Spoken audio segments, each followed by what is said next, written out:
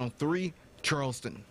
The players are from the Cedar Ridge Nursing Home in Sissonville.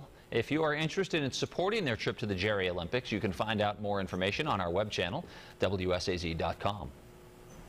Hillbilly Hotdogs isn't going Hollywood. No, but pretty close, Penny. They're going to the Food Network, diners, dives, and drive-ins. The TV show from the Food Network will be at the Route 2 location to tape the colorful roadside attraction for an upcoming episode. The show features restaurants off the beaten path, like Hillbilly Hotdogs. And they called us to find out what is this Hillbilly Hotdogs all about, and they spoke to Sonny about 3 months ago. For a long time, too, and they ask all kinds of questions, and the more answers I give them, the more they were interested. Sonny and Sherry would like to see some of their regulars come there tomorrow for the taping around noon. They say people hold records, and they'd like to see them there. In fact, I'm told I'll be in an eating contest tomorrow, which will feature the 1-pound hot dog called the Home Wrecker.